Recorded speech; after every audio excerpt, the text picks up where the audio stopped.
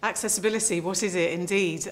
When the Mayor went to Beijing at the end of the Paralympic closing ceremony, he made an aspiration that the London 2012 Games would be the most accessible ever.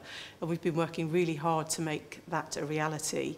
Access in terms of the Games themselves is making sure that the venues and the park in East London is very accessible to disabled people, to disabled spectators, but also to the athletes, to the Paralympic athletes, but also to the staff and the volunteers and the officials working there.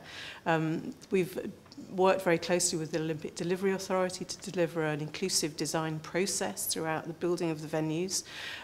We've got very accessible venues now. There's wheelchair spaces, amenity seats, lift access everywhere. We've got a very gradual gradient across the park, so you can access all aspects of the park. 1 in 5 of us are disabled, and of course when we go out and about, we don't go on our own, we go with our families and our friends, and over 58% of people, I think it is, are affected by how accessible the business is to them, and won't go back to that business if it's not been welcoming to them, if it's not provided for them, if it's not made it accessible to them. So it's very important that we ensure that businesses are open and welcoming, which is why we've developed our Destination London programme, which is one of our Access for Visitors programmes that the Greater London Authority has developed this year. It's a programme, an e-learning programme on our website, so that any customer-facing business, managers and frontline staff can go onto the website and do a training programme that will help them to deliver a really accessible service. It's got accessibility tips on there. It tells you about websites, about customer service, how to find out information about access in London. And the other aspect of that is, talking about access to information, we've partnered with Direct Inquiries and produced a website called inclusivelondon.com. So if you have a disability, you have access needs, and you want to know whether you can get into a restaurant, or whether there's a wheelchair accessible bedroom in a hotel, or whether the tourist attraction has got toilet facilities, you can go onto the website and find that out, and it will tell you about all the accessible businesses in London.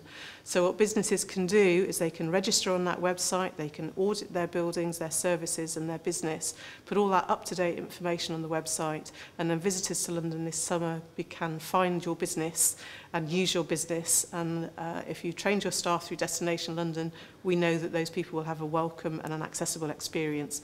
And that's what it's all about this summer, having an accessible experience. And we want that to carry on into Legacy as well, not just for this summer. So we're continuing that relationship with Destination London and Inclusive London into Legacy as well. We are endeavouring to make London more and more accessible. An awful lot of work has gone on in the last few years, particularly on accessible transport. We've also had a project to improve access along the south bank of the River Thames. We've provided a very accessible route now from Waterloo to Tower Bridge, including the historic cobbles around Southwark Cathedral, which we've relaid so that it's a very smooth and level surface there.